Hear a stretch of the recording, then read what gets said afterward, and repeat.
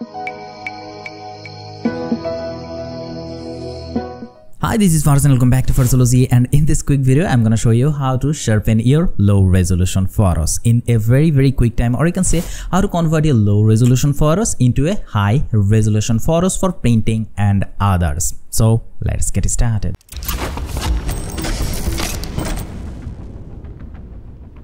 First thing first, we need to unlock a hidden gem in Photoshop, and trust me, this is very crucial for this tutorial. Okay, first go to the Photoshop and then settings, and here you will find a option technology previews. Just click on this one, and here in the technology previews there is the option enable preserve details 2.0 upscale, and you have to active this option. Okay, just click here and it's done. You can see in the description what they say: enlarge your image with the help of artificial intelligence assisted upscaling technologies. So you have to enable this option to upscale your image in Photoshop. That will give you the better result. Okay, so now just press OK.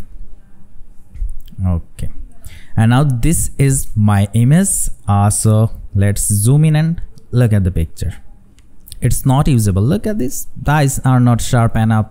The eyebrows are not looking good, and also the flowers also pixelated. Okay, and now just go to the image and then image size.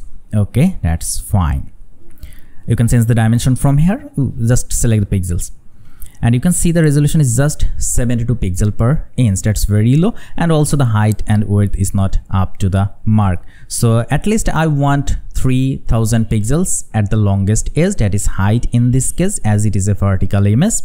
Okay, let's increase the image resolution. I'm going with 300 pixels per inch, and also now height is above the 3000, so that's fine. That works just good. Now just active the resemble option and click here, and you will find the option preserve details 2.0. We have just enabled this earlier at the start of the video. Okay, so that was very crucial. So just click on this one and zoom in and see the result. Okay, look at this before. Look at this. The eyes were so much pixelated, and now it gives you a smoother look. Okay, and there is a one slider, reduce noise.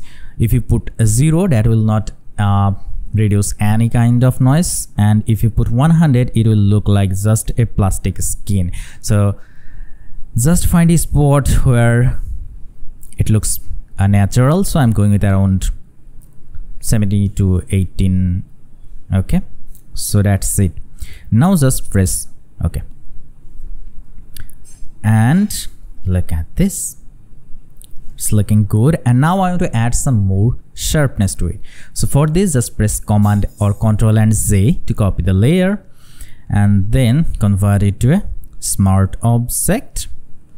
Then go to filter, other, and select the high pass option. Okay, and now increase the radius value gradually and stop where you see the details or texture of your picture. So I'm going with 2.4. It looks better.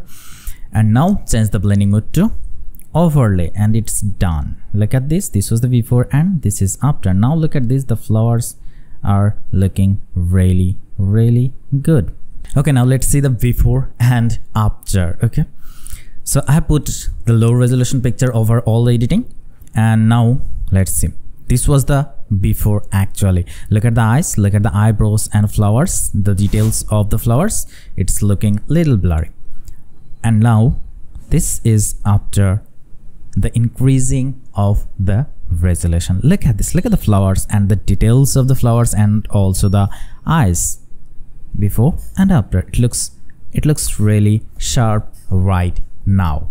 So that's it. I hope you love this tutorial of this technique, and if you did, hit the like button, leave your comments, and don't forget to subscribe.